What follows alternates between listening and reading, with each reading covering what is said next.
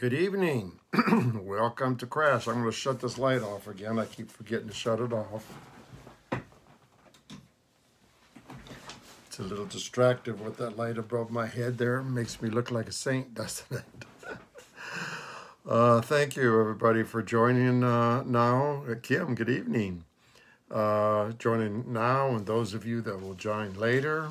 This is Crash, one of our youth groups that meets every Wednesday. It is Wednesday, February 17th. We used to meet in the back of Serena's house where she lived. Used to fill the place with young people. We would use every nook and cranny in that room. Good evening, Tina. Wow, good to have you. Evening, Emma. So I want to thank those of you that continue to watch these devotions. Thank you, young people that have stayed committed to the youth. You realize it's been almost 1 year now since we've met, 11 months since we've met as a youth group. That's almost a year. Looking forward to when we can get back together again in person. But thank God we've been able to do these videos in the meantime. So we're going to do another one tonight. So God, we ask that you would be with us. I forgot to turn this light on. Here's what I want to talk about tonight, okay? Some of you are getting older now. I think of Riley, I think of Rhiannon, I think of Isaac, I think of Sammy, who's a senior, even Manny. Some of you are getting older now, and Caesar, I'm sure, has experienced it. I know that Alexis has experienced it, and that's fallen deeply in love with someone, okay? Some of you have experienced it. Many of you haven't yet. But I'll guarantee you, you will. You will experience it in your lifetime. You will find someone that you fall in love with. When that happens, you get an unbelievable feeling in the pit of your stomach. It's just kind of like, whoa.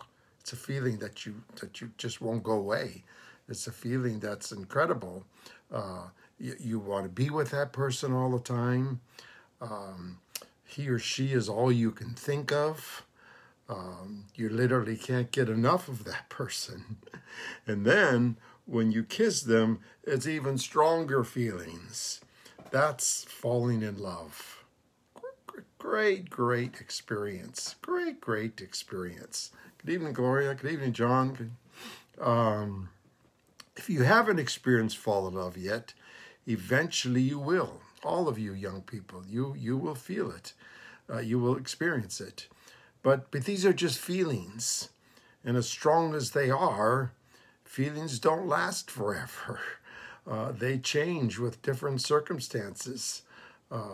Many of you will experience hardship when the person that you love leaves you for someone else. You'll be brokenhearted. So many go through that. So many go through that. That's a terrible feeling. Terrible feeling. I can remember years ago when I was working with youth, there was a young man, I think he was a junior in high school, that was going with this girl for at least a year, if not 2 years, and she left him. And I remember him coming over to our house, and he was sitting on our couch, in the corner of our couch, and just literally curled up like a child, just whimpering, and couldn't talk. My wife and I were trying to get him to start to share things, his feelings, and he was just in total pain as a result of him being so in love with this girl and her dumping him. So love is a very strong emotion, very strong emotion. Love is fantastic when the other person loves you, and it hurts when the other person stops loving you. I'm going to sing a song here. Good evening, Henry. I'm going to sing a song to you. It's called The Rose. I'll try to sing it for you, okay?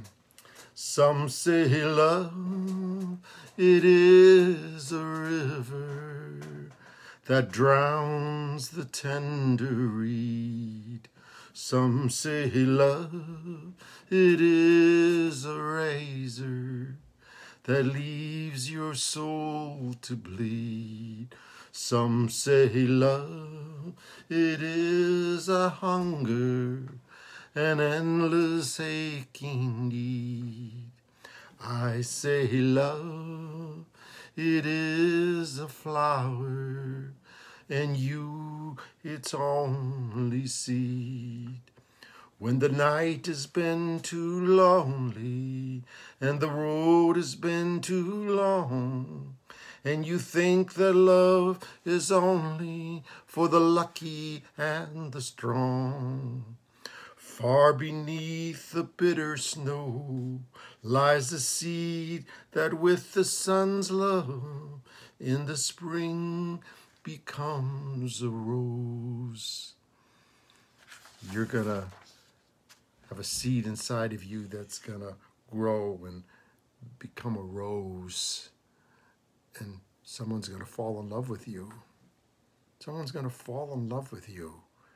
And they have all kinds of definitions for love, all kinds of definitions. We're going to look at God's, because God has the greatest definition of love, okay? We're going to look at how God describes love. And we're going to look at it in respect to you young people falling in love with someone. This is what God tells us. And in 1 Corinthians 13, God says that love, first of all, love is patient. Love is patient. You're willing to wait without getting annoyed. You might fall in love with someone that you say you're going to pick them up at 7 o'clock, and you get to the house at 7, and they're not even close to being ready. And then it's 7:30, and before you know it, it's 7:45. But when you love someone, you're patient. You're willing to wait without getting annoyed. It says love is kind. It's being generous and considerate. It's opening the car door for someone.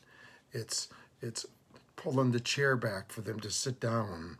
It's paying for the date, using your hard-earned money to pay for the date.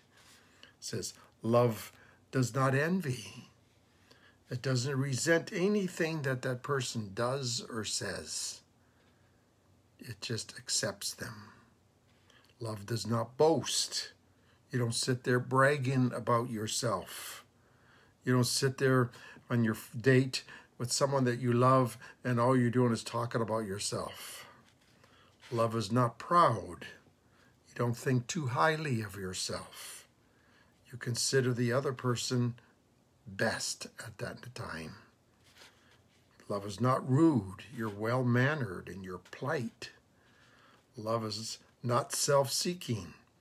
You put your date ahead of yourself with everything, no matter what. No matter what. If you were planning on ordering a certain food and your date said, hey, let's share this meal together, and it's something you would not have ordered, but you do it because you love the person and you're not self-seeking. Love does not get easily angered. You don't allow anything they say to bother you. Anything they say or anything they do, you don't allow it to bother you. Love keeps no record of wrongs. You're willing to forget anything that they did do wrong. If they did do something to hurt you, if they did say something to hurt you, you don't keep a record of it. You forget it. Do these things. Do these things when you find that person. When you find that person that you fall in love with. Do these things, and then that love will last. Because love is a feeling. Love is an emotion. And love can be there today and gone tomorrow. But if you work at it, if you really work at it, if you apply these things that God just gave us about love, if you apply these things, that love stays strong. Now, it's going to be incredible for you. It's going to be incredible for you, Sammy. If I don't think you have yet, but I know that you're going to find a guy. You're going to find someone that you're going to fall deeply in love with, and you're going to get those goosebumps in the pit of your stomach, and you're just going to be like on cloud nine, and that person is all you can think about. And this is true for the rest of you. Henry, that was true with you. That was true with you when you married, when you got married. It's true with all of you that are watching this. Love is incredible. Love is incredible. It even defines God. The scripture says God is love. God. Now that's a different kind of love. It's a different kind of love. It's an agape love. We just give expecting nothing in return, and you can have that kind of love for anyone, even a stranger. But this is a different kind of love. This is a love between two people when they fall in love. When they fall in love, and that's all they think about is one another, and they spend hours on the phone talking together, and they're constantly sending messages via social media, and their lives are just like this. It's a great feeling. It's a great feeling, and I hope that you young people get a chance to experience that. But don't look for it too soon. Don't look for it too soon. I don't think anyone should ever be in a position to fall in love until they're at least a senior in high school. Prior to that point, where you're just too young and too immature or not ready for those kind of strong emotions. My thought, anyway. Let me close with a prayer. Father, I pray for everyone that's watching this and going to watch this, every young person. God, I pray that you would bring that person into their life that was meant to be with, that they can fall in love with and experience that tremendous joy that there is in falling in love with someone. But God, I pray that it's the right person. I pray, God, that they keep that love pure and they don't make it impure. I pray, God, that they follow all of these definitions that you've given in 1 Corinthians of what real love is like. God, be a part of their lives. Amen. Hey, thank you for joining me tonight. I know this is a little different topic, but I thought we'd probably ready for it, many of you. Now, for those of you parents that are watching, as you know, every morning we have our daily devotions, so I'm hoping to see many of you tomorrow night, or tomorrow morning at 8 o'clock, and then tomorrow night will be our Bible study. So thanks for joining. Thanks for watching. I hope that many of you will share this video. God bless you. Have a great night.